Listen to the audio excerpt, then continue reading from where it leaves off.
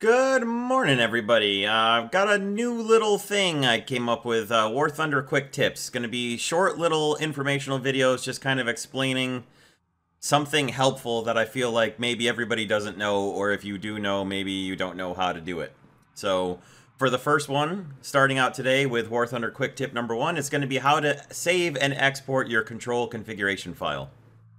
So every now and again, something causes your controls to get reset. Sometimes it's an update, sometimes it's a patch that happens, sometimes it's just you log into War Thunder one day and your controls are gone, reset back to default. So that really sucks. There are a lot of control options in War Thunder, and it's something you don't want to have to restart from scratch again. So it's a great idea to export your controls and save them so that you can re-upload them at a later point.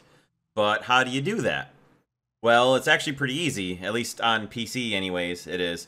Xbox and PlayStation players, I don't actually know if you can do this, but it should be something similar to this if you can save it to some sort of folder on your Xbox or your PlayStation. I hope you can. I would think you'd be able to, but I don't have either of those, so anyway. This is how you do it on PC.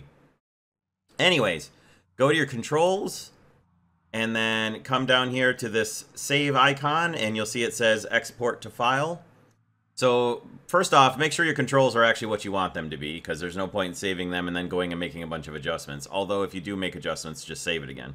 So anyway, you click right here on export to file. That brings up a window. I save my stuff to my desktop, as you can see here. And then you just hit save right here. You just name it something that you want it to be. So in this case, 10 July controls on my desktop, and you just navigate to wherever you want to save it. I save it to my desktop and just keep it there because it's an easy, fast way to get it.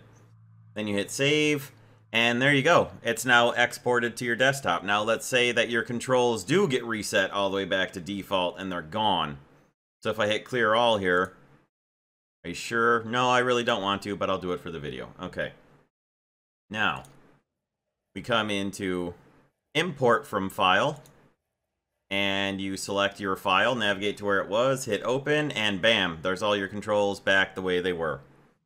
So this also would let you, for instance, transfer your save control setups to another PC via a shared drive or a thumb drive, for instance, and then to import them again, you just do what I did there, and then you're back in business. And personally, I suggest that you do this monthly until you get your controls actually set up to where you realize that you're not making adjustments to your controls.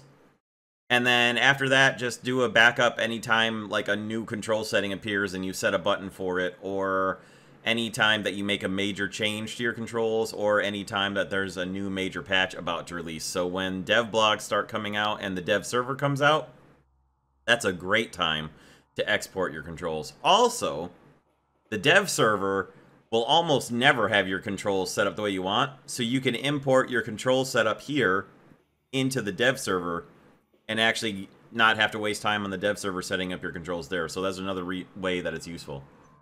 And that's all there is to it. Saving your controls and then uploading a saved control file. That's how you do it. So I hope this helps some of you out. Don't let yourself get caught with no controls on a day that you want to play some War Thunder. Let me know any other ideas you have. I've got one other already that I'm working on for a War Thunder Quick Tip, and we'll see you in the next one. Thanks for watching.